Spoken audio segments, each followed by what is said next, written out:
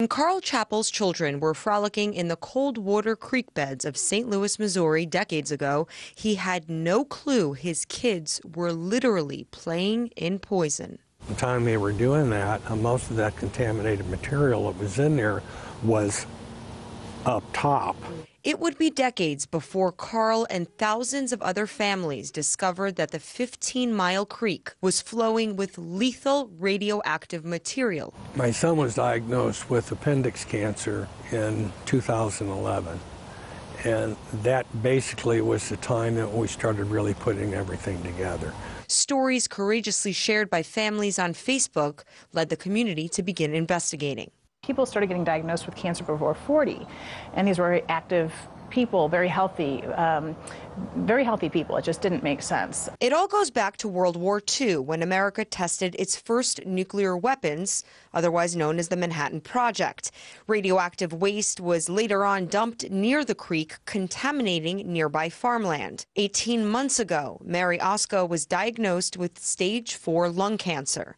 She's never smoked a cigarette in her life. This was part of national defense. The Manhattan Project was to get the atomic bomb so that we could go over and, win the war and defeat Japan and take out these cities. But we're still victims. We're still casualties of World War II. Nearly 2,000 cancer cases have been reported in neighborhoods around the creek. Among them, Angela Hebling's mother, who died of brain cancer at age 39. Her father has stage 4 throat cancer. And Angela herself has been deemed a medical anomaly by doctors. I was diagnosed with pleomorphic adenoma.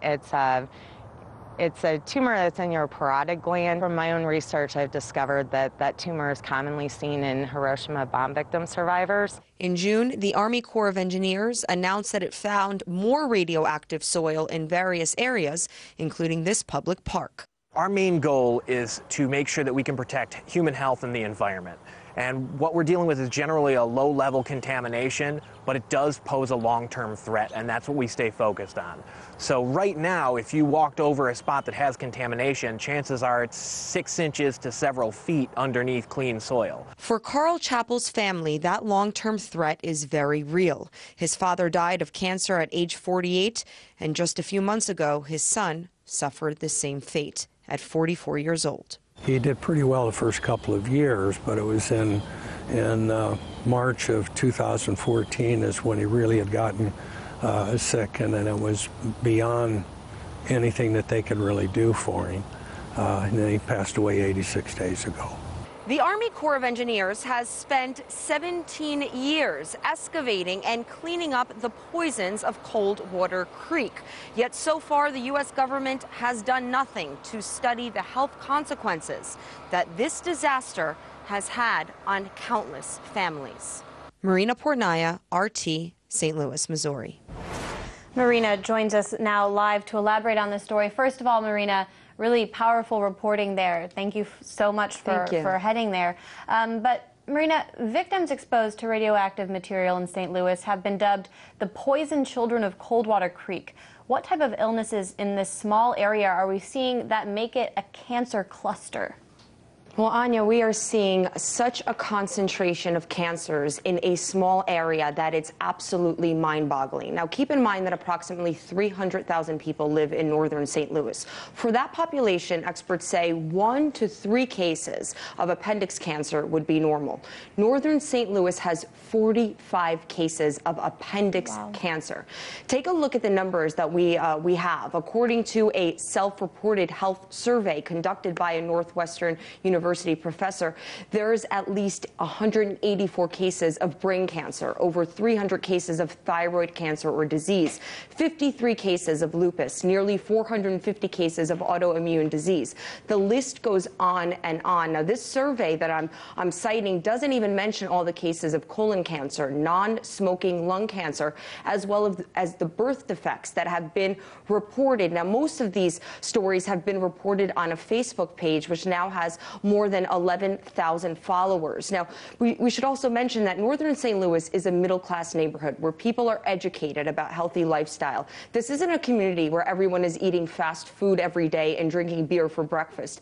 It would be very hard to blame this cancer cluster on poor lifestyle choices. And those people that I spoke with believe that their illnesses and the illnesses of their friends or their relatives are directly linked to the nuclear waste and radioactive exposure that contaminated Coldwater Creek for decades. Well, those numbers are quite damning, but during your time in St. Louis, you also learned that these individuals exposed to the radioactive material are facing medical barriers.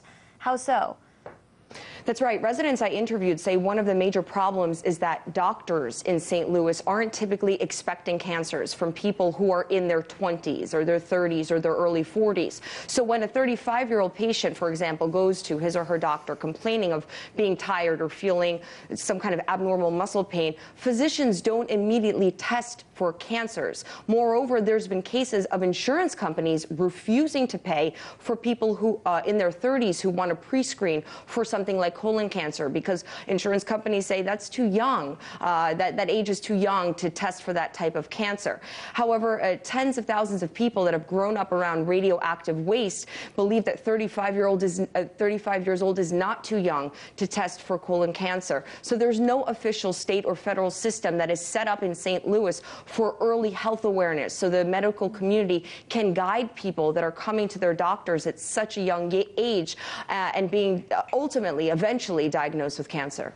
Well, Marina, St. Louis was, of course, the birthplace of the U.S. atomic bomb. Is there anything the U.S. government could do, according to people that you talk to compensate or even bring justice to the victims and families of those who were exposed to these radioactive materials for decades?